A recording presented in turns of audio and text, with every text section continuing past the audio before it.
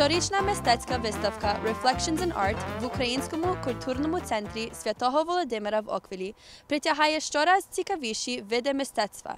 Сьогодні заглянемо туди і порозмовляємо з митцями, які прийняли участь на цьогорічній виставці. Наше лого називається Gossipers. Це пан Левицький намалював. Ми маємо це подарено пані Левицькою для нас і завжди нам на нашій лого, де ми тільки не є, ви будете бачити, що то на всіх програмках і на дворі також пишеться Expressions in Art і наші лого. Дуже дякую. Це вже 24-й рік, що комітет при православній катедрі Святого Володимира в Торонті організовує цю успішну мистецьку виставку Expressions in Art. Ми почали в 1988 році, і наш культурний центр на Києві був збудований тоді, і ми почали мати fundraisers. Це було наше перше в честь тисячоліття хрещення України, і від того часу воно дуже популярне стало, бо на західній частини Онтаріо не було таких, що українських виставок. То ми були досить перші, і тепер ми, здається, остаємося, бо там було іще пару, але вони вже відійшли і не працюють. То ми маємо із Мілтон, з людей з усіх сторін Онтаріо приїжджають, із Баффало приїжджають до нас також. Кожного року на виставці щораз цікавіші твори і мистецькі експонати. Я маю ікони, що є трохи інакші від нормально, бо вони є зроблені, вирізблені з глини і випалені, і вони такі унікальні, що то дуже рідко бачать, що такий стиль ікон. I have a source for actually purchasing the stones in raw form, and my style is to actually work with the stone by hand, all hand tools, whether it's chiseling or filing, and actually just based on the flow and how I feel, I end up with the final result.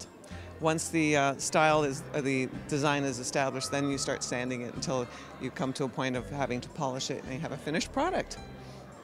Nice and easy. Я виробляю біжутерію, я складаю разом всілякі натуральні камені і коралі, і також старовинне срібло, яке я збираю з цілого світу. Мене цікавить старовинне срібло, яке є зроблене давнішими ордами, і воно якось переходить через цілий світ, дуже подібні теми і символи. Організація цього проєкту є важливим засобом заробітку фондів на добродійні цілі в українській громаді. Наша ціль є, щоб ми каплицю підтримали. Останніх 8 років, це 8-й рік, ми підтримуємо будову нашої каплиці.